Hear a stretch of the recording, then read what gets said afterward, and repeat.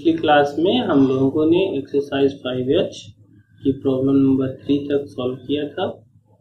आपको मैंने प्राचलिक समीकरण के बारे में बताया था। पैरामीट्रिक फंक्शन आपको समझ में आ गए होंगे। ये एक्सरसाइज बहुत ही सरल है और बहुत ही इम्पोर्टेंट है, तो आप जो भी पेन लेकर के बैठिए और मेरे साथ साथ प्रॉब्लम्स को सॉल्व करना शुरू करिए। चलिए शुरू करते हैं exercise 5H problem number 4। x is equal to cos t and y is equal to sin। देखिए बहुत इजी है। सबसे पहले x को करेंगे, now differentiate with respect to t, dx over dt is equal to d over dt cos t। cos t का होता है माइनस साइन। y को लेंगे, now differentiate with respect to t, dy over dt is equal to d over dt sin t। sin t का हो गया, तो दोनों निकल आए। क्या करना है, हमें dy को dx फाइंड करना है। dy over dt upon dx over dt, dy over dt की वैल्यू cos t और dx over dt की value minus sign. dy over dx हमारा क्या हो गया, माइनस cos। तो number 5, x is equal to a log t, y is equal to b sin। पहले x को करेंगे, now differentiate with respect to t, dx over dt, a t over dt log t, dx over dt is equal to a 1 upon t, a upon।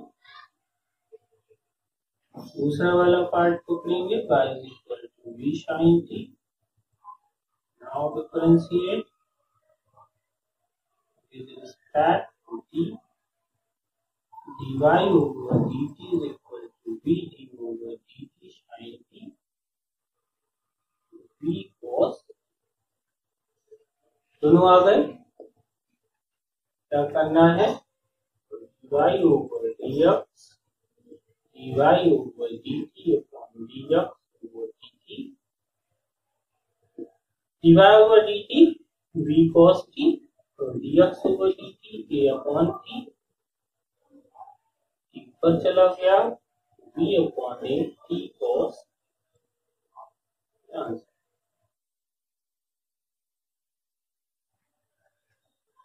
x is equal to sin t and y is equal to cos।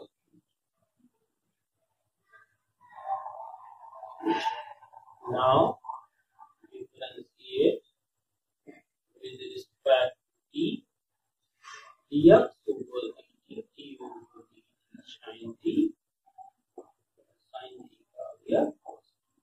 दूसरा वाला part लेते हैं, cos 2t।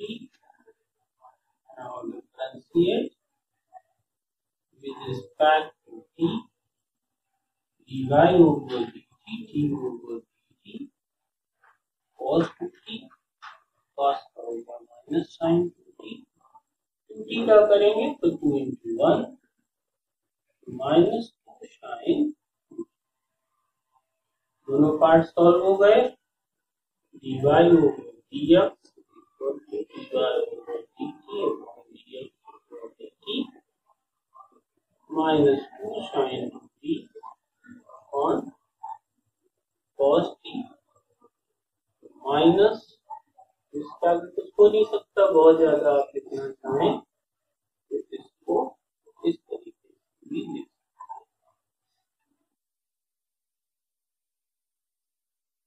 सकते हैं। 11 x is equal to a cos theta, y is equal to b cos theta.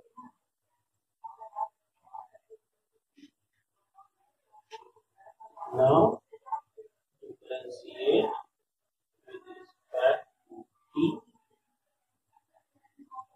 क्या हो गया dx तो सॉरी यहाँ पर क्या है थीटा रिस्पेक्ट है तो यहाँ पर आप थीटा थीटा cos थीटा क्या हो गया माइनस साइन थीटा माइनस ए साइन। दूसरा पार्ट लेते हैं y is equal to b cos theta. Now differentiate with respect to theta dy over theta b d over d theta cos theta जो भी दिया है t दिया है तो t थीटा दिया है तो थीटा का रिस्पेक्ट जो भी दिया है आप उसको ले लेंगे रिस्पेक्ट में माइनस b sin थीटा। क्या करना है dy over dx dy over theta dx over d theta minus b sin theta on minus a sin theta ऐसे हो गया b upon a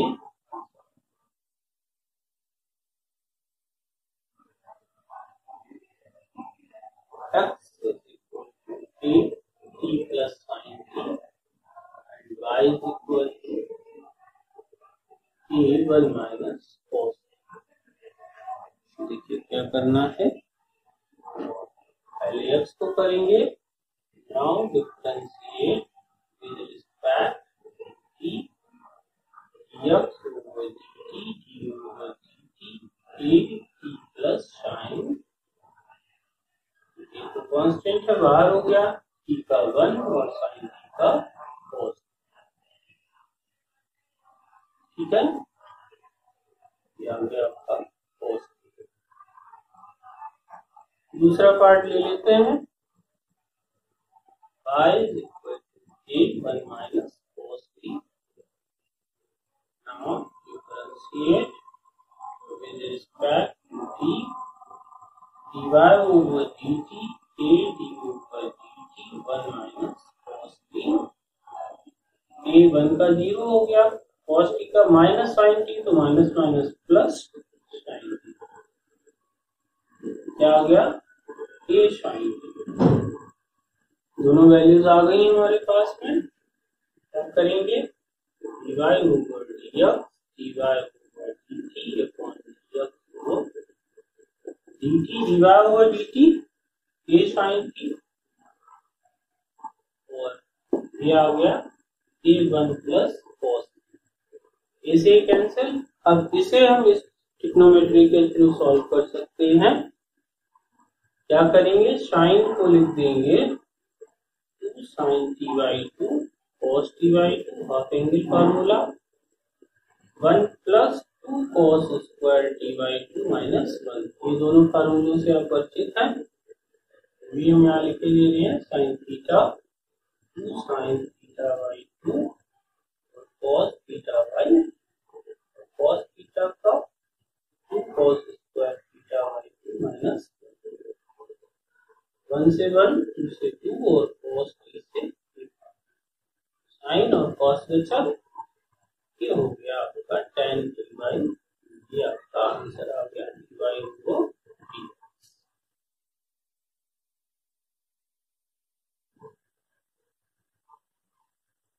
x is equal to root sin t y is equal to root cos।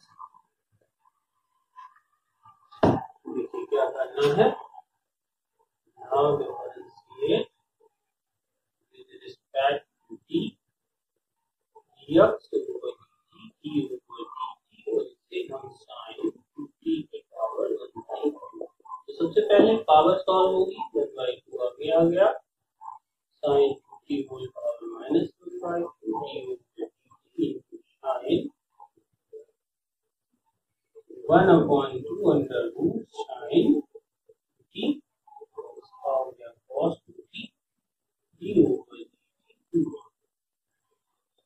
1/2 under root sine 2t cos 2t 2 into 1 2 से 2 cancel हो गया dx को dt की value मिल गई cos 2t upon root sine solution निकल आया। अब हम इसका दूसरा पार्ट ले लेते हैं y equal to root cos now differentiate with respect to t y over dt is equal to t over dt cos 2t whole power 1 by solution इधर देखेंगे क्या होगा dy over dt is equal to 1 by 2 cos 2t whole power minus 1 by 2 into derivative of cos कैसे लिखेंगे 1/2 under root cos 2t और cos का हो गया माइनस साइन 2t और 2t का करेंगे तो 2 into 1 इस 2 से ये वाला 2 कैंसिल हो गया आपका dy over dt is equal to minus sin 2t upon under root cos ठीक है ना दोनों सोल्यूशन हो गए।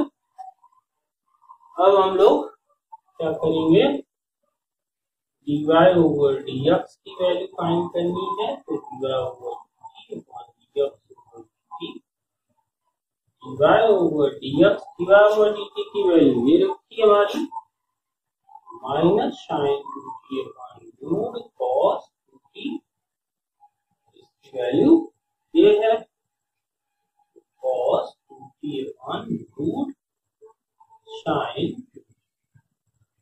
पलट देंगे dy over dx equal to ये ऊपर चला गया इसके साथ आ गया minus sign t under root sine t upon cos 2t और रूट cos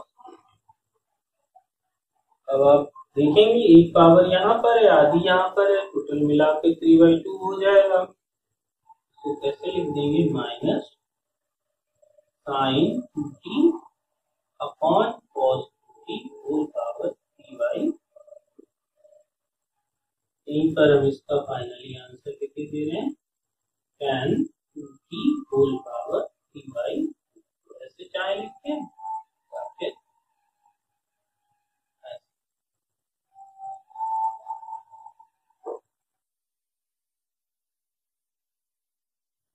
ठीक है problem number 10 x is equal to log t base t plus sin t और y equal to t power t plus cos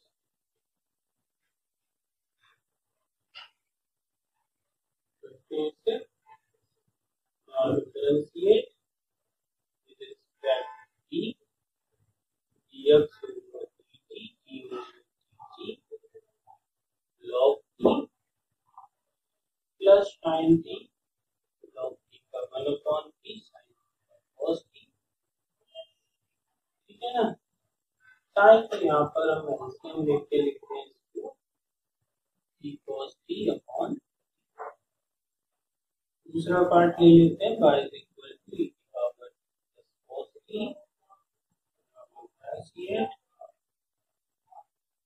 with respect to dy over dt is equal to t over dt t power t plus cos t as it is cos t का minus sign दोनों part हो गए बस value रखने को रह गया dy over dx dy over dt upon dt क्या होगा तो t power t minus sign t upon 1 plus t cos t upon वाला ऊपर चला गया dy over dx t की power t minus sign t upon 1 plus t cos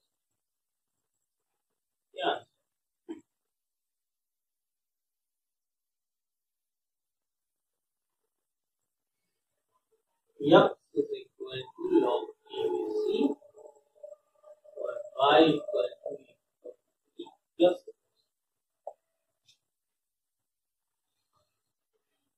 बहुत easy है। Now differentiate with respect to t, dx over dt, d over dt log t. So we have 1 t, y equal to e power t plus cos t. Now differentiate with respect to t, dy over dt, d over dt, e power t plus cos t, e power t minus sin t. क्या करेंगे तो dy over dx, dy over dt upon t value रख देंगे e की power t minus sin t upon 1 upon t, e power 2 minus sin। ये आपका आ गया।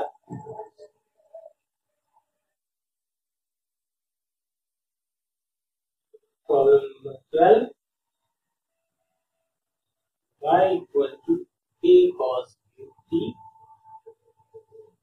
and x is equal to a sin। चलिए करते हैं। Now differentiate with respect to t, dy over dt, a d over dt cos t, ये आ गया cos square t और cos का हो गया माइनस sin। चलिए लिख के दिखा देता हूँ, d over dt और cos ये cos स्क्वायर t और cos का हो गया minus sin। dy over dt is equal to minus 3a sin t और cos स्क्वायर। दूसरा part x is equal to a sin qt, इसी तरीके से करना है। Now differentiate with respect to t, dx over dt is equal to a d over dt sin qt, a आ गया sin square t over dt sin t, 3a sin square t और इसका हो गया cos t, 3a cos t sin square. दोनों values आ गई हैं। dy over dx, dy over dt, dx over dt, dy over dt की value ये minus 3a sin t cos square t, dx over dt की value ये रही 3a cos t sin square.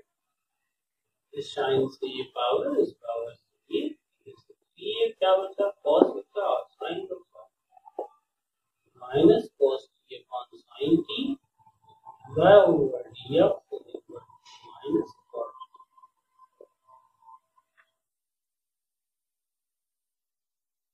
तो देखा आपने, आज बहुत मजा आया होगा आपको। बहुत ही सिंपल प्रॉब्लम्स थे आज सारे। प्रॉब्लम नंबर 4 से लेकर के 12 तक मैंने सॉल्व किया है और बहुत ही सरल थे। इनकी प्रैक्टिस आप करिए खूब अच्छे से, क्योंकि मैथ सीखनी है तो सिर्फ प्रैक्टिस ही आपको मैथ सिखला सकती है। जादूगर बनना चाहते हैं, जादूगर एक जादू दिखाने के लिए बहुत प्रैक्टिस करता है। ऐसे ही आप अगर जादूगर बनना चाहते हैं मैथ के, तो क्या करना होगा, आपको प्रैक्टिस करनी। तो इससे आपको बहुत फायदा होगा, एग्जाम में बहुत फायदा होगा आपको। ठीक है, तो अच्छे से प्रैक्टिस करिए, खूब अच्छे से लगाइए। अब जो प्रॉब्लम नंबर 13 है वो हम आपको नेक्स्ट क्लास में देंगे। 13 से आगे की जो भी प्रॉब्लम्स हैं और 13 के बाद की प्रॉब्लम्स भी काफ़ी इम्पोर्टेंट है। तो ये पूरा चैप्टर ही सीधे शब्दों में कहूँ तो डिफरेंशिएशन ही बहुत इम्पोर्टेंट है। तो मिलते हैं अगली क्लास में। Thank you.